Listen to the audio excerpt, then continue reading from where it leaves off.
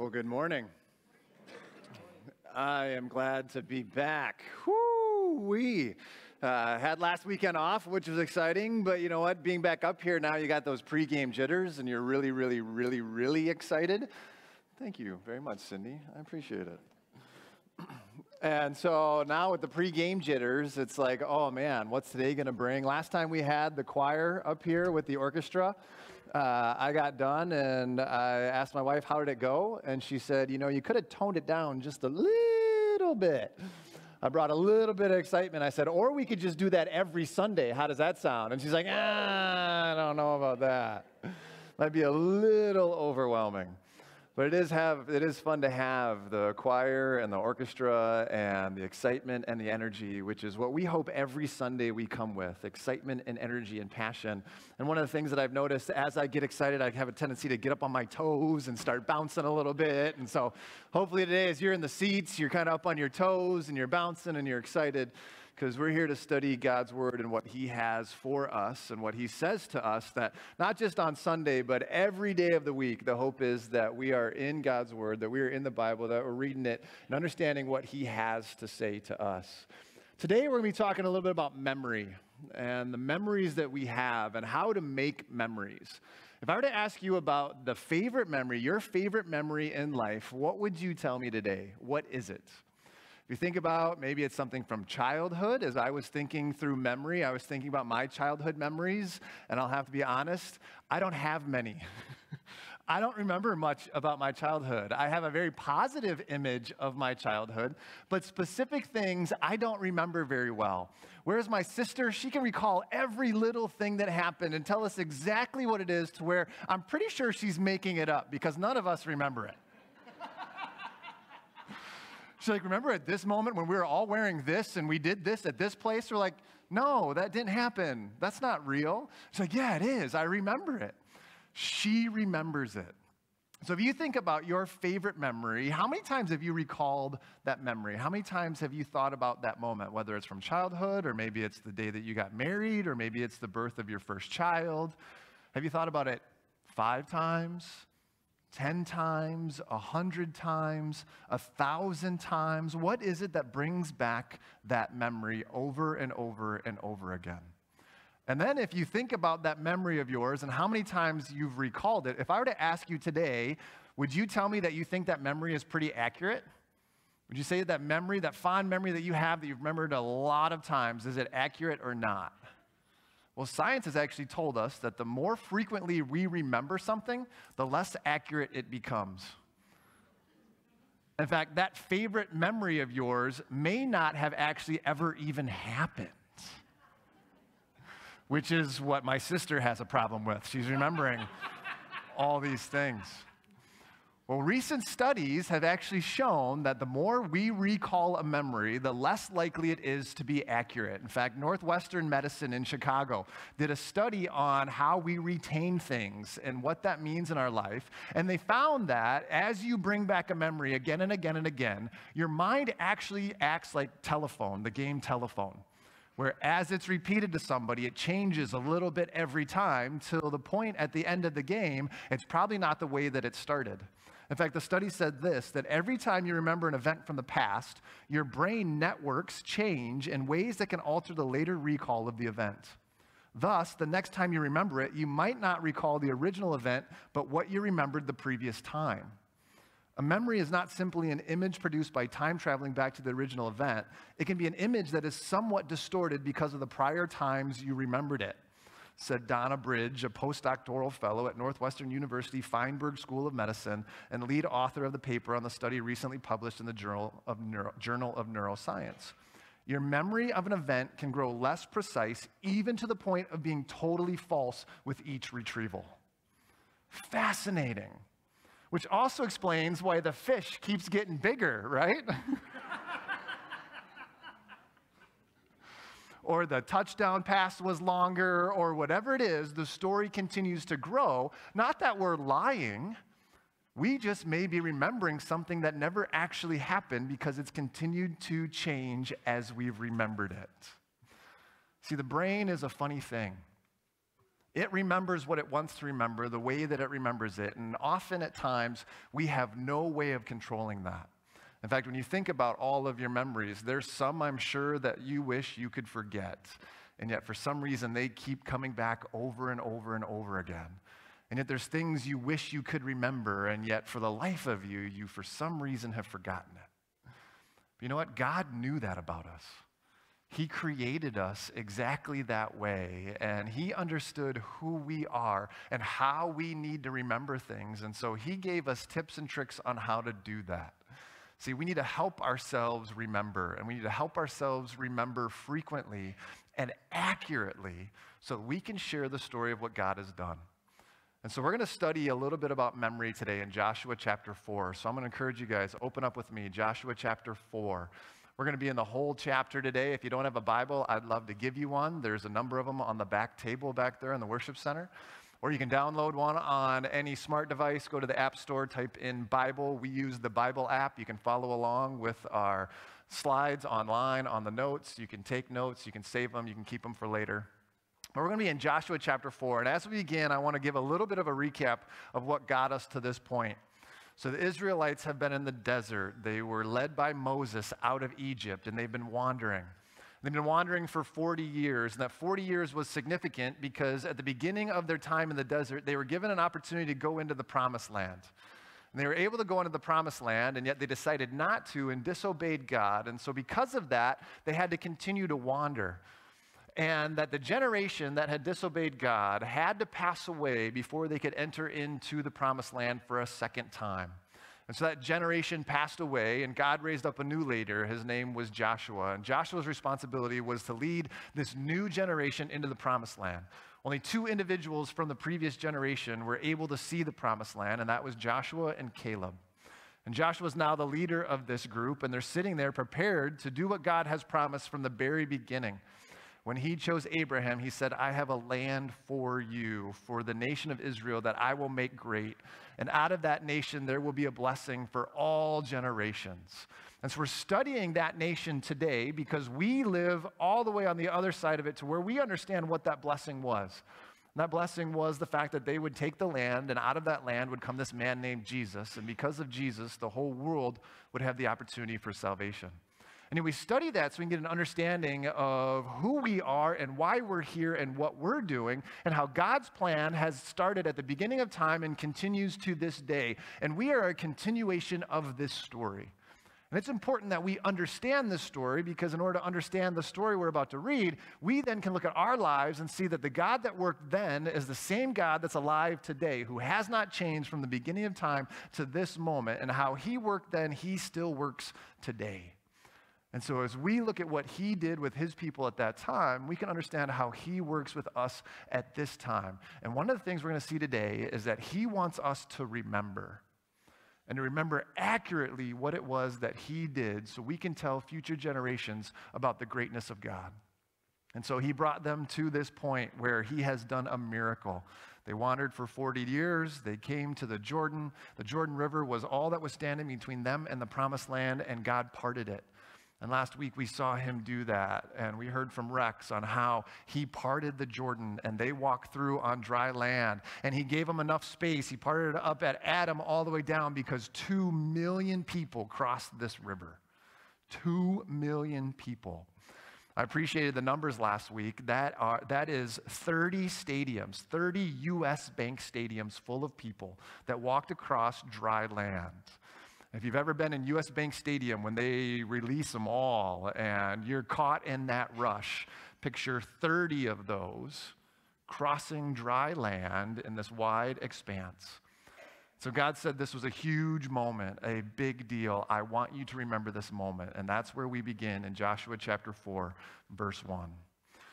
When the whole nation had finished crossing the Jordan, the Lord said to Joshua, choose 12 men from among the people, 1 from each tribe, and tell them to take up 12 stones from the middle of the Jordan, from right where the priests are standing, and carry them over with you and put them down at the place where you stay tonight. So Joshua called together the 12 men he had appointed from the Israelites, 1 from each tribe, and said to them, go over before the ark of the Lord your God into the middle of the Jordan. Each of you is to take up a stone on his shoulder according to the number of the tribes of the Israelites to serve as a sign among you. And so I want to read through this together, but I want to pause as we go to kind of see some of the important parts and some things that we can take away from what it is that God's telling the Israelites to do that's important for us to remember today. And the first one is this: as the whole nation crossed, God's making a memory. God's starting a memory at this moment. He says, I want you to remember this moment. I want you to pay attention to what's about to happen here or what has happened here. And I'm going to give you a way to do that. So as you look back, you'll have a memorial. You'll have a monument to be able to remember this moment. Not that you're going to have to retrieve it from your brain. And as you continue to retrieve it, it could get distorted and it may be fake once you finally get to this point. But I'm going to give you a way to remember this. And it's going to be a very key way, and this is what I want you to do. I want you to take 12 stones out of the middle of the Jordan, right where the priests were with the ark. As you remember back to last week, the priests entered the water first with the ark ahead of everybody so they could see what was going on. And now they're standing in the middle of the Jordan with the Ark of the Covenant. The water is dry as far as the eye can see. Millions of people are about to cross over. He said, I want you to go ahead and from the very middle, take these stones because these stones are going to be important. Well, why were they going to be important? Well, they were going to represent everybody that had walked through this river. And they were going to be a way that the nation of Israel could remember exactly what happened on this day. So why only 12? Well, it says in here that they were the 12 tribes. But there's importance to this number, this 12, and importance within the 12 into the identity of who this group of people were. Because this 12 spoke very loudly. See, the 12 had two meanings behind it. First one was a national meaning. The 12 represented all the tribes from Israel, and so the whole nation within these 12 stones was represented. Every single person that was crossing or about to cross, all 2 million, were represented in this 12 number. It was national because it was including every single person that was there because they were all a part of one of these tribes.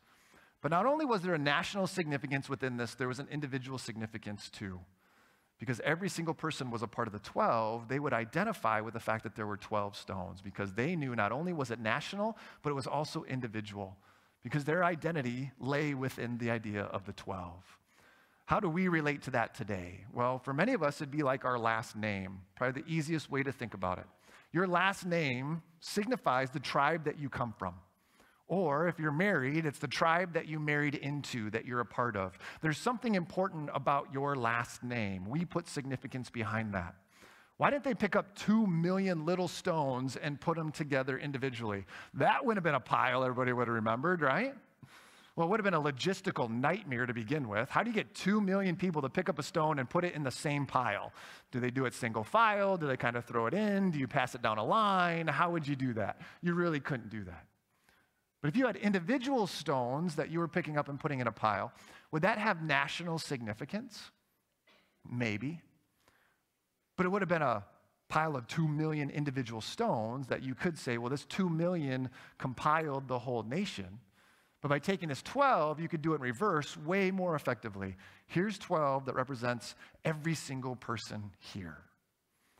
That this 12 shows that you are a part of this. If we were to do that today, there's way more than 12 last names in this place. But if we were to take a stone for your last name, would you make the argument that you need multiple stones within your last name, or could you just use one and understand that you're a part of that? You'd only need one. If you picked up a stone for the Lillies, that stone, I would understand, represents not only my tribe, but it also represents me. I am a part of this. My parents and my grandparents worked hard to instill that in us. You're a Lilly. There's something about that. That means something, and you're going to pass on that name to somebody at some point. And right now, there's only one other male Lilly on this side of the family, and that's my son, Cruz. So Grant, Caitlin, come on, get it together.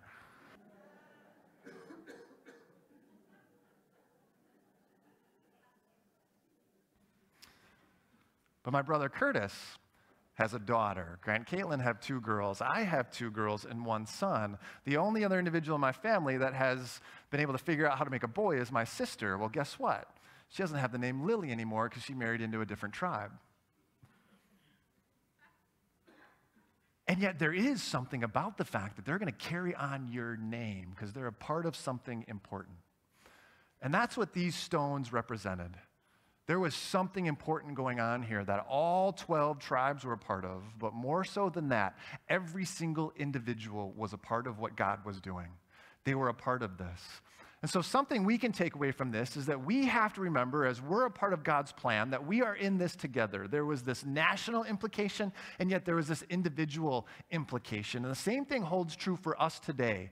As we're a part of God's plan, we must remember that there's two aspects to it.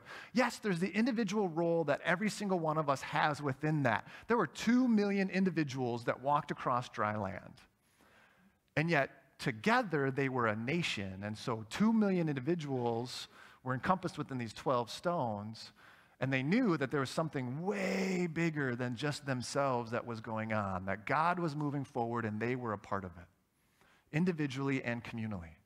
Same thing holds true for us today. We must remember, we need to purposely understand what God is doing in our lives, not that just as an individual, but as a community, God is at work here. And we are in this together. That we are moving forward together, but not just the group of individuals that sits here today. And that's what God is saying, that not only was this important for those that were watching what was taking place, this was important for those that were coming to. That this wasn't just a present issue, this was a future issue, that I need you to remember this because everybody coming after you needs to know what happened right here. So let's continue on. As we see Joshua verse 6, it says, or 4 verse 6, in the future, when your children ask you, what do these stones mean? Tell them that the flow of the Jordan was cut off before the ark of the covenant of the Lord. When it crossed the Jordan, the waters of the Jordan were cut off. These stones are to be a memorial to the people of Israel forever. See, not only was it important for this generation, and why was it important for this generation? Just a reminder, this generation had not seen God do this before. They had not seen the Red Sea part. That generation was gone. They were left in the desert. This new generation walking through on dry land was the first time that they had seen God do something like this. It's not only that they need to remember it and understand that they were a part of something much bigger than what was going on just with them as individuals, but they also needed to create something that would remind the next generation of how great God was. See, one of the key things in the world we live in today is that we understand that it's not just our responsibility to remember who God is and what he has done, but it's our responsibility then to teach the next generation how great God is. And God knew that because he knew our memories were going to fade. He knew they'd become distorted. He knew that there was a chance that we would forget, even in the middle of a miracle, great things that he was doing, things that you and I wish we could see every day or at some point in our lives and say, God, just dry up that little pond right out there. That's all I'm asking. Not that big of a deal, right? When my feet touch it, just go and we'll be good. And all 350, 400 of us in here will be like, yes, God is real. And God said, no, I understand you're going to forget and you're going to see signs. So I want you to set something up so this generation that saw it remembers, but even more so then, the next generation that comes will understand who God is. Because guess what? Every generation has to relearn who God is over and over and over again. And the responsibility of every generation before it then is to teach that generation the greatness of God so that they will understand. And one of the ways that we need to do that is we need to set up memorials to make sure that we are leaving the next generation with the understanding of how great God is. So what types of memorials do you have in your life? How are you helping this next generation understand who God is? Because the second takeaway that we have here is that we must remind the next generation of the greatness of God. Now, we can't just rely on our own memories to look back and say, well, God did this in my life. We need to purposely set up things so that people can see what it is that God has done. What I love about being a part of New Life is that as we are here right this very minute, we are sitting inside a memorial. We are sitting inside a building that is a memorial to the greatness of God. First time I walked through this building, I was informed that it was built in 5 stages, which was never really the plan. And it kind of happened by accident. And if you walk through, you can see it kind of moves that direction. And then the floor changes and there's another stage. And the floor changes again and there's another stage. And then you walk out here and there's carpet, which is completely different than the rest of the building. So if you want to know how it got built in stages, just look at the floor. And you can tell that there's different parts of the building. But what was absolutely incredible as I was given a tour of the building is the stories they then shared of what God had done in those stages and how he had been faithful all the way through. Stories of a gym that used to be a worship center that had carpeting and these horrific lights, and there was one right above the hoop that as you went to get a rebound and grab it, you're staring right into a light. You couldn't even see what was happening. And I have people that still walk through here going, hey, remember that nasty gym with the carpet? Man, wasn't that awesome? And yet that nasty gym with the carpet is no longer a nasty gym. Now it's an absolutely beautiful gym that no longer is used for worship because we've got this space. But as you continue through the building, you then go into what is the brand new gym, the beautiful gym that was built not too long ago. But if you walk on the second floor, in the hallway of that gym, there's these bricks that remind you that at one point, that was the outside of the building. And yet in God's faithfulness, he said, you know what, I'm going to continue to go that direction with what I have for you, this plan that I have for you, and that you can see the remnants of what used to exist so you can be reminded of how great I am. As you walk into the front of this building, then, just a couple years ago, it was built. It was brand new. And what used to be was a drive-through where you drop your kids off. And yet God said, you know what, I'm going to continue to show you my faithfulness, and I have this for you now. This building is a memorial to God's greatness, but you know what's really easy to do? To walk through this building and not understand those stories at all. And to walk by that brick on the second floor and not understand that that used to be the outside of the building. And not stand in awe as we're here going, God, you are so good. You are so great. And so as we walk the halls of this building, we have to intentionally tell the next generation of individuals, this is the greatness of God. And you are in it, and you are watching it, and you are observing it, which is exactly what needed to happen there. Because you know how easy it would have been for the next generation to walk by the Jordan River and have no idea what had happened? To walk by that exact spot years later and have no clue that that had taken place because that next generation would pass away and the next generation would pass away and the next generation would pass away. Because see, I'm not a part of the original generation in this building. And yet I stand in awe of the stories that are here, hoping to be a part of that next generation going, God, what do you have for us next? Because I have been reminded of your greatness, and now I'm excited about your greatness, sitting here going, so what is it that you want for us, God? Where are we going now? Because of the great things that you have done, I have faith that you will continue those great things. And so this room that we're in right now, the stage that I'm standing on, I've heard has been here for 20 plus years, and it was never intended to be that way, so let's change it. Maybe the next phase of God's greatness is a new worship center. Woo! Or at least a new stage. Come on. But whatever it is, whatever phase God takes us to, whatever he puts on the heart of the individuals here, the next phase is continuing to move forward because we understand of the greatness of God as we look back, remembering in a memorial of who he is and what he has done. And so we must over and over and over again, remind the next generation of the greatness of God. Because God knew memories would fade, and he said, set it up so they will remember for years to come, that they will continue to be a part of it, that they will be a generation that knows how great I am. And so we must be a generation that reminds people of what God has done. Moving on in verse 8, it says, so the Israelites did as Joshua commanded them. They took 12 stones from the middle of the Jordan, according to the number of the tribes of the Israelites, as the Lord had told Joshua. And they carried them over with them to their camp where they put them down. Joshua set up the 12 stones that had been in the middle of the Jordan at the spot where the priests who carried the Ark of the Covenant had stood, and they are there to this day. Now the priests who carried the ark remained standing in the middle of the Jordan until everything the Lord had commanded Joshua was done by the people, just as Moses had directed Joshua. The people hurried over, and as soon as all of them had crossed, the ark of the Lord and the priests came to the other side while the people watched. The men of Reuben, Gad, and the half-tribe of Manasseh crossed over ready for battle and in front of the Israelites as Moses had directed. about 40,000 armed for battle crossed over before the Lord to the plains of Jericho for war. Just to pause real fast, that's a fulfillment of chapter 1.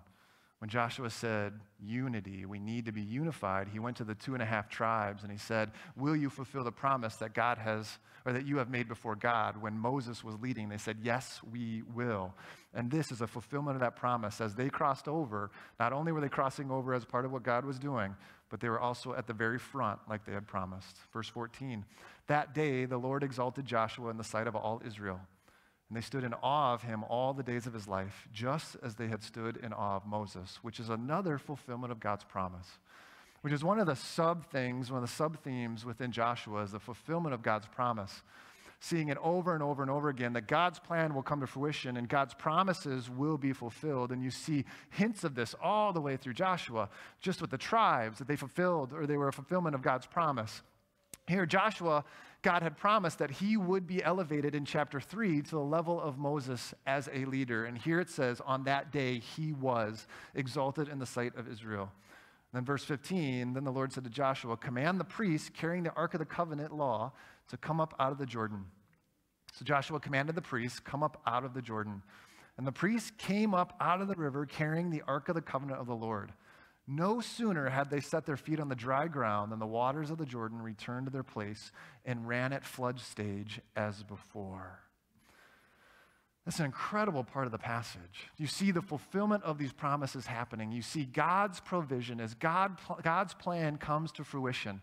They were told, go and do this, and it happened. And they were told, go and do this, and it happened. And they were told, go and do this. And so you see from chapter 3 that the Ark of the Covenant had gone before. The minute they put their foot in the water, it dried up. 2 million people crossed on dry land. They walked together across the Jordan. And the ark was the last thing to come out of the water. And the minute the ark came out of the water, it went right back to where it was. So as we see God's plan to come to fruition, as we remember what it is that God is doing, as we are reminded of the greatness of God, the third thing that we can take away from this is that we must remember in all the things that have happened that it is the work of God and not man. We must remember this is the work of God and not man. God intentionally put the ark in front of the Israelites so they would see what it was that he was about to do. And as they stepped into the water, it went boom, done. As they stepped out of it, it came back. Why? Not because of anything that they had done, but because of what God had done. And this is a great reminder for us because as we are a part of God's plan, it's so easy for us to think at times that it actually has to do with me. How easy do you think it would have been for the priests to step into the water and go, whoa, that's really cool? You see what just happened? It was my foot. Did you notice that? My foot went first. I touched it. Same thing happened on the way out. Step out of the water and all of a sudden it goes back. It's so easy for us to think because that my foot touched the water, I had something to do with it. And God's in there going, no, I'm intentionally making sure that you understand that this was about me so that you will be reminded that you, yes, are a vehicle that I will use at times, that I need your feet to be the hands and feet of what I'm about to accomplish, which is super important. But as you're in the middle of it, be reminded that, yep, your foot touched the water, but it was my power, not yours. That I'm the one there with you, that I'm in this place, that I'm asking you to do this, and this is a fulfillment of my promise that when your feet go where I have said that they should go, I will do what I have promised you. For us today, there is power in that because we can understand that God will do the same thing with us, and that even though it's not our feet, even though we remember it is a work of God, we can know that through us, his power can still be seen. Not my power, God's power. That as I step into the water, okay, God, here I go. Because the other side of it is, as the priests went forward with the Ark of the Covenant, what do you think they were thinking? Okay, what if this doesn't work? We're going to get really wet. This river's flowing pretty fast. It's at flood stage. God, okay. And as they're standing in the middle, as these guys are carrying stones, as there's 2 million people, how long would that have taken? I don't know. Rex said he did the numbers. A really long time. What if that water came back? God, what if I'm standing here in the middle of this river and all of a sudden it starts again? Please don't do that. Please don't do that. Please don't do that. And so there was a reliance on God and understanding that he was the one that was doing this, and that in no way, shape, or form can we think that even though it was our feet, should we be able to take credit for it because it was God's power through his people. The same thing holds true today, that as we step into the water wondering, God, are you going to do this? We can know that his power will be with us, but as we see incredible things happen, we must remember that it is a God thing, not a man thing. That is a work of God and not us. See, the Ark of the Covenant in this one passage is mentioned 6 times, again and again and again, to make sure that we put the right focus in the right place, that the Ark of the Covenant, that God's power through his people was there. And that we can stand here, though, and know that great things will happen here as they have in the past, the same way it did there. But we must realize not because of my feet, but because of God's power. And yet, God, I need to step into the water so I can see you do great things, so that you will be exalted in the midst, and that this can continue to be a memorial to what it is that you have done. And then my prayer needs to be, God, use me as I know you will, but in your time, in your way, in your place. And that's exactly what happens here. This next verse, 19, could be easily overlooked, but says this: on the 10th day of the first month, the people went up from the Jordan and camped at Gilgal on the eastern border of Jericho. Why is this verse important? On the 10th day of the first month, the people went up from the Jordan. On the 10th day of the first month. See, this verse is important because of the fourth thing we can take away from this is that in God's plan, his timing is perfect. His timing is absolutely perfect. What's so perfect about the 10th day of the first month? If you go back to Exodus chapter 12, you'll see this. 12 verse 1, the Lord said to Moses and Aaron when they were back in Egypt, this month is to be for you the first month of your year. Tell the whole community of Israel that on the 10th day of this month, each man is to take a lamb for his family, one for each household. See, 40 years before, on the 10th day of the first month, God provided a way for his people. And that way was remembered through this thing called Passover, because on that day, God saved his people and started this journey to the Jordan. And on the 10th day of the first month, God showed that his plan was going to be perfect in his timing, exactly where he wanted it to be. And so what we see here is on the 10th day of the first month, their journey began. And on the 10th day of the first month, their journey ended. Exactly 40 years later. Which we then can go back to Joshua when he said, hey, in 3 days it's time to go. Why was he saying in 3 days it's time to go? Because in 3 days there's something really significant about to happen. But see, this generation that was going through the river probably had never celebrated Passover. In fact, we're going to talk about that next week. There was a recommitment to God that happens, which we will discuss this next week. So please be here next week. It's going to be an incredible weekend. I mean, all of them are, but next week even more, right? But here's a generation that may have had no idea the significance of the day they were about to walk out of the Jordan. And yet on that day, God said, I have a very specific day for you because I have a perfect plan. And you see in God's timing that on the exact same day this process began, the exact same day it ended. And so for us, we can know that as God works in our lives, whether we understand it or not, when he says go in 3 days, he's got a reason for it. He's got a purpose for it. He has a plan for it. And I can't wait till someday I get all the answers. Maybe not all the answers, but some of the answers. Say, God, why did that happen on this day? And why did this happen then? And why did that? And then when he transposes it all over the course of history, I'll sit there going, no way. I did that at that time, and that was then. And I mean, my daughter gets excited when famous people have birthdays on the same day as things that happen. And we live in God's plan that's way bigger than that. It's like understanding a celebrity was born on the same day you were. How cool is that? It's not. It's not cool at all. Who cares? But to know that God started the journey on the same day that he ended it, how cool is that?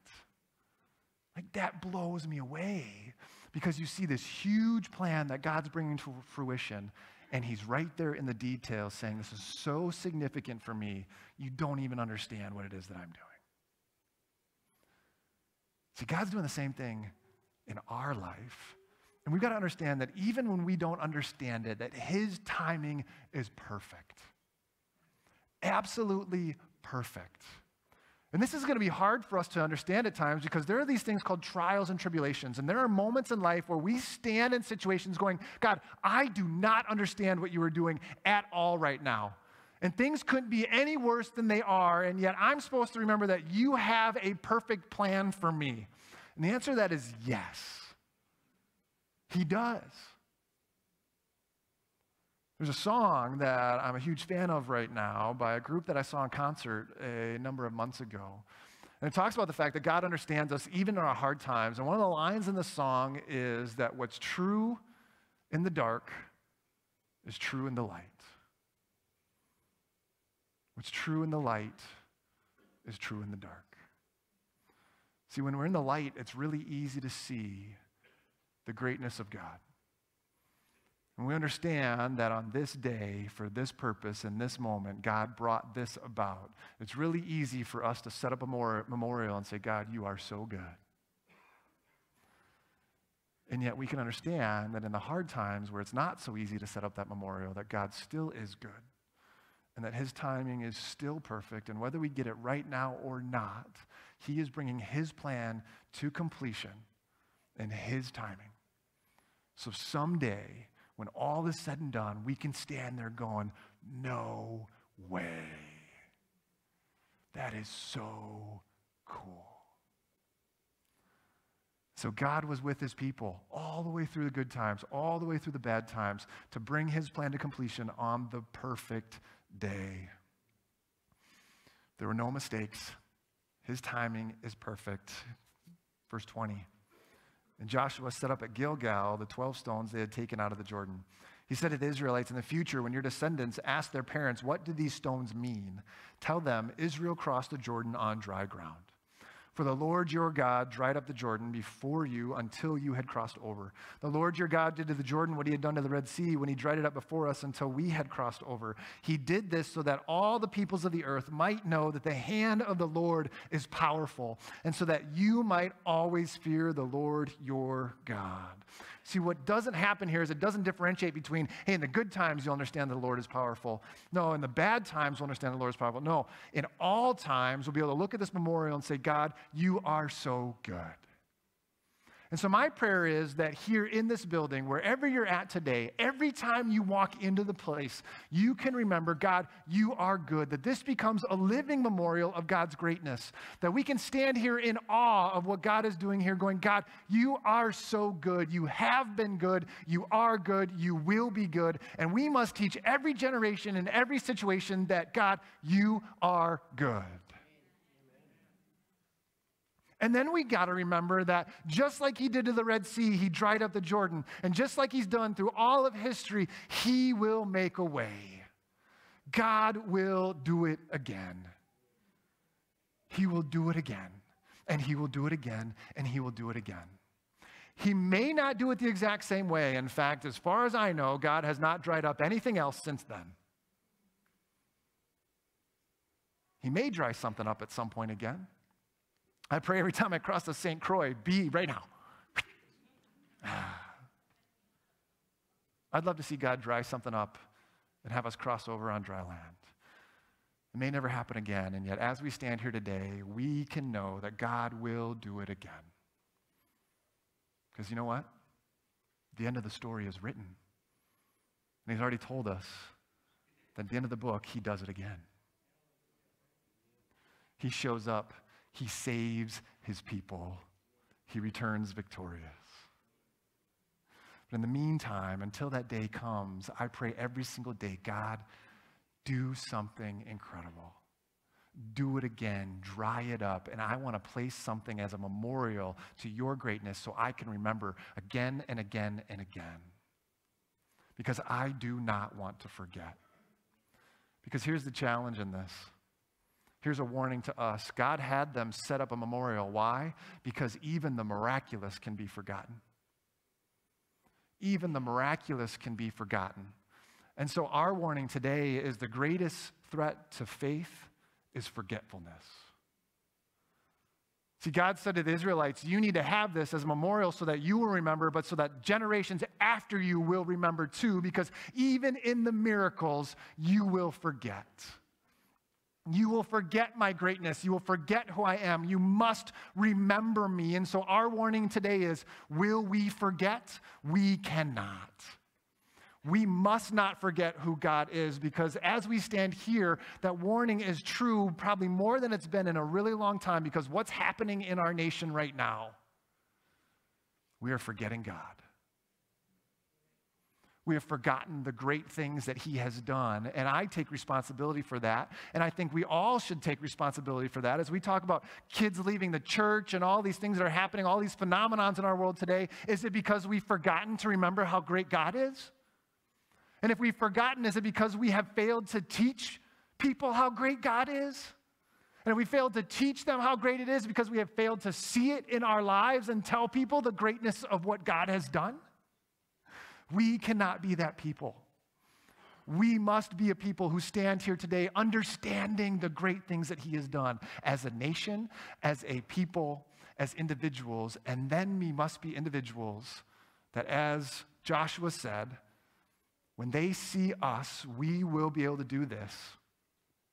That we will be able to tell the peoples of the earth that the hand of our Lord is powerful, and we will always fear him. So I pray that's our challenge this week, that we will not be a people that forget, that we will be a people that remember. And as we leave here today, that we will be a group that tells others the greatness of God, and that we will set up memorials for that. So tell your kids about it. Tell your grandkids about it. Tell everybody you know about it. And be reminded every time you walk in here that God is good. Let's pray. Lord, we thank you. We thank you that you are a great God, and that you understand who we are and our finite ability to remember